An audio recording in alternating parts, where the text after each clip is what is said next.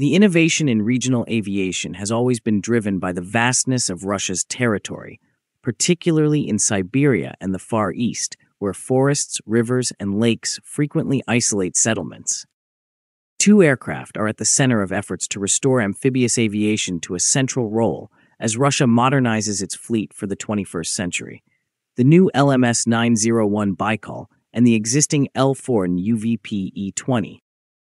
The L-410 is a twin-engine turboprop that was developed in the Czech Republic and has since become a standard in remote air transport worldwide.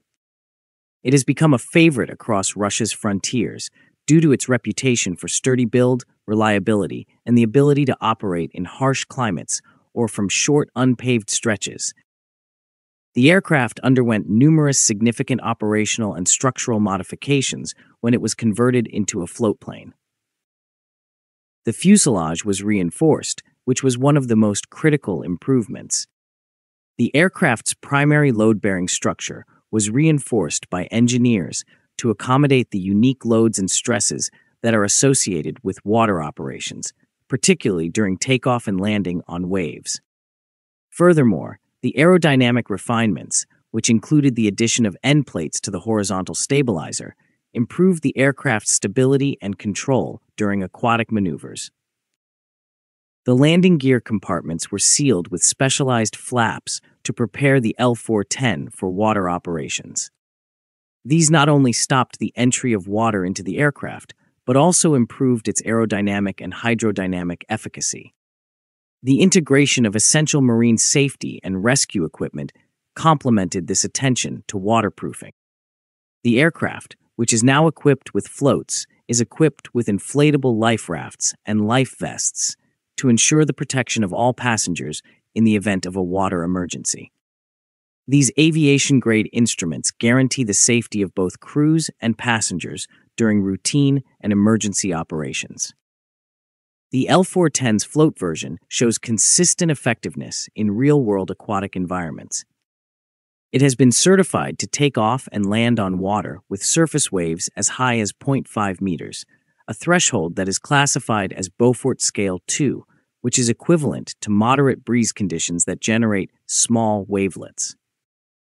This capability renders the aircraft appropriate for operation in the majority of moderately tranquil inland and coastal waters throughout Russia. Additionally, the aircraft demonstrates exceptional maneuvering capabilities when operating on water. It is capable of floating securely and can be readily towed when required. Its water-based turning radius is exceedingly small, measuring less than 50 meters.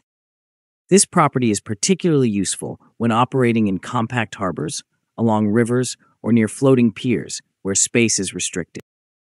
To facilitate these circumstances, onboard systems have been specifically designed or modified.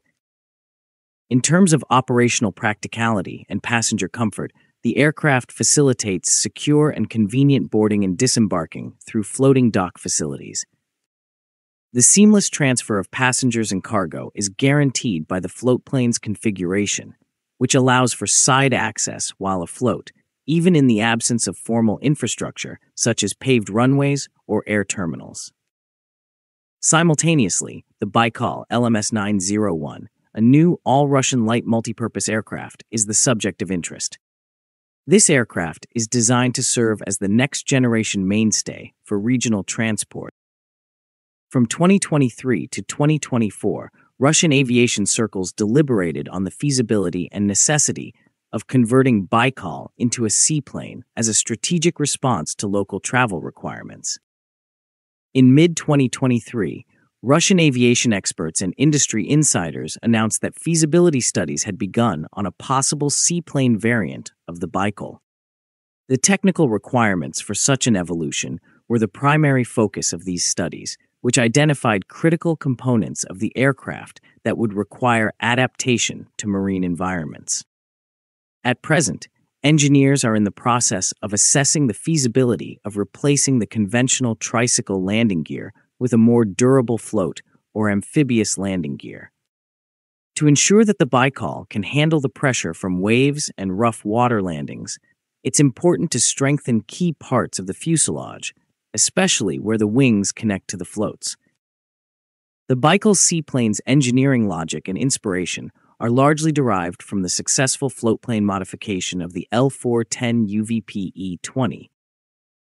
Aviation engineers involved in the previous project are providing test data and experience to the Baikal development crew. The design process for Baikal includes the installation of comprehensive emergency and maritime rescue systems, and efforts are currently ongoing to optimize the aircraft's hydrodynamics to guarantee safe and stable behavior during water-based takeoffs and landings. Additionally, configurations are being investigated that would render the aircraft entirely amphibious, enabling it to operate from both water surfaces and runways, thereby providing operators in regions with mixed terrain with even more flexibility. It is impossible to overstate the strategic importance of the seaplane variant of the Baikal. The aircraft will provide essential access to isolated communities, industrial areas, and outposts situated near rivers, lakes, or coastlines if it is effective. In regions such as Yakutia, Kamchatka, or the Russian Arctic, where infrastructure is minimal and conditions are harsh, the ability to rely on natural waterways instead of costly and weather-dependent runways is a significant enhancement. Russia's distinctive approach to connecting its most inaccessible regions is exemplified by the development of amphibious variants of both the L-410 and the new LMS-901 Baikal. The practicality and efficacy of such endeavors have already been demonstrated by the floatplane L-410 UVP-E20, which functions as both a technical reference and operational model. The Baikal seaplane, currently under development, is expected to provide Russia's civil aviation with a more powerful, modern, and versatile instrument for bridging geographical gaps and unlocking the vast natural waterways that remain essential for national mobility and economic growth. If you enjoy the video, please like, share, and subscribe. Additionally, please consider purchasing memberships to support us.